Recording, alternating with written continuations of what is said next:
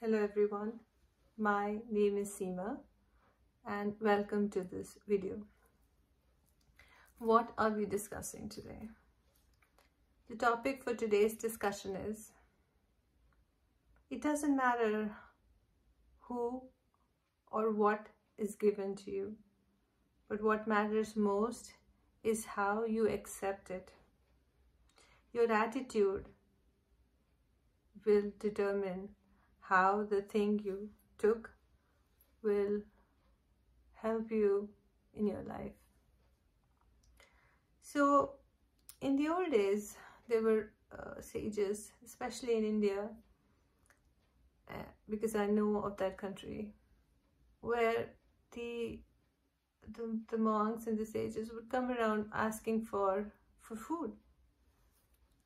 And what people gave them was not the best thing or the freshly cooked thing that they had made, but leftovers from a day old, from a few hours old, and they wouldn't get the choice of food that they like. So if somebody liked eggplant, they wouldn't get that. They would get whatever leftovers, however much in quantity the person who was giving them had.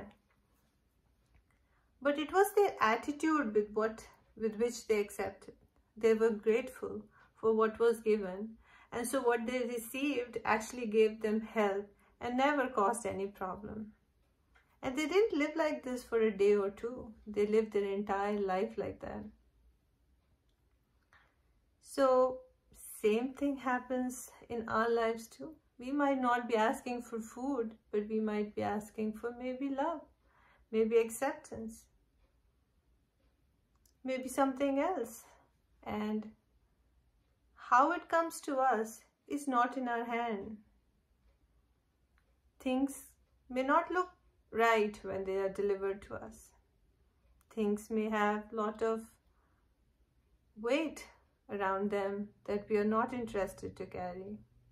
A lot of negativity sometimes that is attached to this and this being. But it is how we accept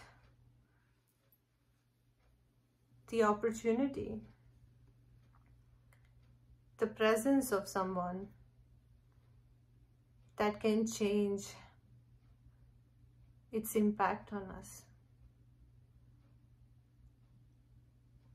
So I'm not saying that if a thief comes in your house, you should open all your doors and say, oh, well, you can go take what you want. I'm safe. Nothing's going to happen to me. No, that is not what I'm saying. What I'm saying is, if your heart guides you into a situation that has some ifs and buts, try to take away and not worry about the buts so much, the ifs and buts, but go along, go with the flow, and hope that the best will come out of it.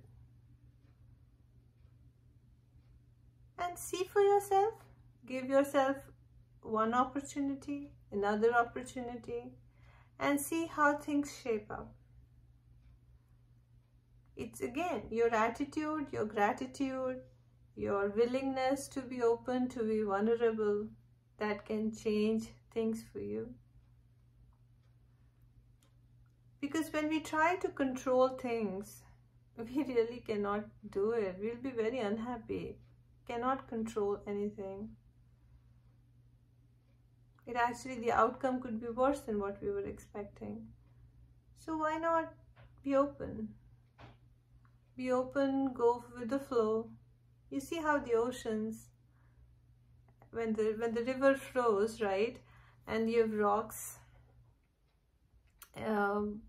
between them, it's the river that carves the path with easily flowing through the rocks and shapes the rocks also, right? Why can we not do that? Why can we not be accepting of how life will shape up? And again, controlling only how our attitude on receiving the thing. not how it's delivered to us. Let the universe decide that for you. Let the universe figure out all the intricate details behind it. You just worry about how you're going to receive it. You're going to be grateful for it. Are you going to hope that this is exactly what you were looking for, and this person actually starts to mold into the likes and dislikes of what you actually wanted and starts to manifest your desire? It's again just your perception of how good the thing can be.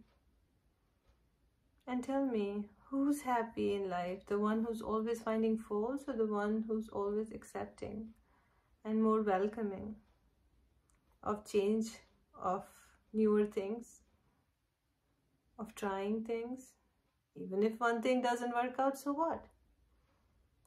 The rest of the things did. And most of the time, it can have a very positive impact on our life. This is a very deep topic. Try it for yourself and see how things start to change. Don't hold yourself back. Be open. Hope the best, and the best will come out. Thanks for watching.